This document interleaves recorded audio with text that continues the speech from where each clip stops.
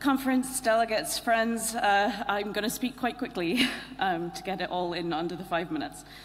I know I speak for the whole disabled members group and for disabled people up and down the country when I say that we are deeply grateful for the overwhelming support that this resolution has had from branches, members and elected representatives. When the UK signed up to the UN Convention on the Rights of Persons with Disabilities in 2009, Labour were in government, and although disabled people were already dying from Blair's reforms, the full weight of these seemingly disparate deaths wasn't yet understood. A year later, when the coalition took office, we know that they had already received a coroner's report on the prevention of future deaths, which would save lives if implemented.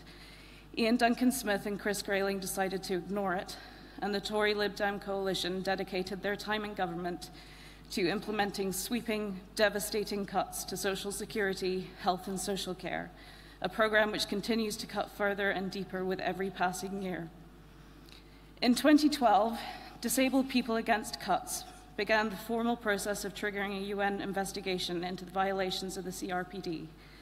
This was based not just on the lives lost, but on the multitude of ways the austerity cuts have made life harder for disabled people. We have been pushing for a cumulative impact assessment for years because disabled people are rarely affected by just one cut. It takes a long time to initiate an investigation. Multiple sources of evidence have to be submitted, verified, and researched. In 2014, the UK became the first government to ever be investigated by the CRPD, a shameful mark on our history. No UN investigation is undertaken frivolously. There has to be significant verified evidence for the process to even begin. In the years since, hundreds of people have testified and thousands of pages of documentary evidence have been gathered and submitted.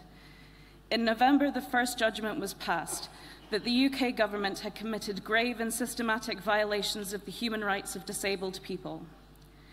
Westminster responded with a shrug of the shoulders. In late August, the UNCRPD met for a periodic assessment of the UK's adherence, or lack of, to the Convention. Two members of our disabled members group, John McCardle of Black Triangle and Bill Scott of Inclusion Scotland, were in Geneva to testify. The UNCRPD's judgment on the 31st of August was stark. The UK government has created, quote, a human catastrophe in the disabled population. They noted that Westminster has systematically misled the public about the impact of government policies, refusing to answer questions and misusing statistics to create a false impression. They particularly criticised the use of dangerous rhetoric which demonises disabled people. Again, it's been met with a shrug. Westminster responded that they don't accept these findings, and a few sound bites about the most needy and the term 50 billion. The first is a weasel phrase about slightly increasing support to a tiny fraction of people with severe disabilities while stripping it from everyone else. And the second ignores the vast economic, human, and ethical cost of isolating, warehousing, and killing disabled people. In 2015, in England and Wales alone, research linked 30,000 excess deaths to cuts in health and social care. That's more than 3 deaths every hour for a whole year. Hundreds of suicides have been linked to sanctions and disability assessments, and the death toll keeps rising. The Scottish Government has attempted to mitigate the worst effects and ensure that disabled people have the rights and freedoms accorded by the Convention. They should not have to spend hundreds of millions of pounds to protect people from Westminster, and people in the other nations of the UK should not be left behind. Westminster must, as a matter of urgency, halt all impending changes until a full cumulative impact assessment has been carried out, and immediately engage with the recommendations of the UNCRPD. Failure to do so confirms that international law is not something the UK cares that much about, and they have no interest in meeting their obligations. That should be noted by all countries negotiating with us over the next few years. Scotland's Parliament is founded on the principles of human rights for all.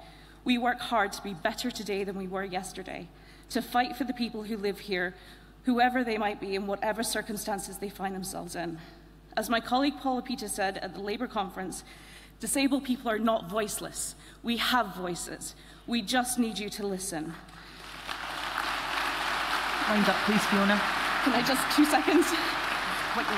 Disabled people began this process, saw it through, and will hold the government to account. Conference, we demand justice for the dead, and we demand the rights for the living. Please pass this resolution.